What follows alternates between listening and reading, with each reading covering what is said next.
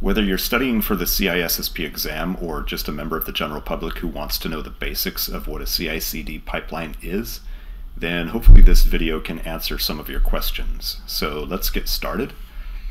CICD stands for Continuous Integration and Continuous Delivery. And you probably already knew that, so let's answer the question of what that actually is. CICD is a methodology or a process. It's a process for automating the SDLC, or the software development lifecycle. It's typically done using tools like GitLab or Jenkins, and you've probably heard of those. Those tools are made to enable the CICD process that you choose to be performed in an automated fashion. So, the common body of knowledge gives us some distinct but general steps that are common among all of the CICD methodologies. So if you watch other videos, the steps will be a little bit different. So just keep in mind that these steps here are given by ISC² for the CISSP curriculum. Ultimately, the user or the company's policy will have to dictate or decide what steps to use, and then configure the CICD tool according to those steps, or what you want to do, how you want to accomplish the SDLC. So the first step here is coding. Obviously, this is where the software unit is written. Next, we have testing, and this is where unit tests are performed. Next, we have integrating the software into units of larger subsystems and eventually into a completed application.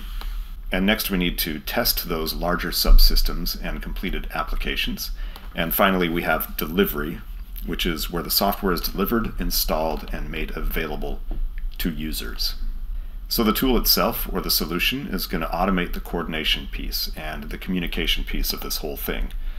It's also going to control the process, so you can add or remove steps using the tool. It's also going to monitor the progress of the pipeline, and I imagine you can put alerts in there and reminders and automated emails and all sorts of goodies into the process. I've never actually used Jenkins or anything like that, but I've been on the receiving end of some of those things. Last thing we need to mention here are the security implications.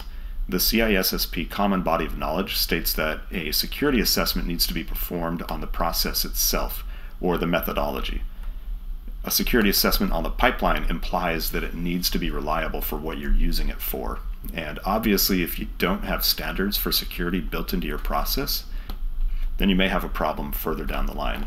It also mentions that you should be aware of the faster coding hype that kind of comes along with these tools, because faster coding typically results in bad security. So that's it for this quick lesson. I hope you learned something. If you're studying for the CISSP exam, I highly recommend that you check out our website. If you're an IT person who's interested in security, I recommend looking into getting your CISSP certification. The industry is always in need of knowledgeable people like you to help secure the IT infrastructure and the digital assets of an organization. So thanks for watching. Have a great day.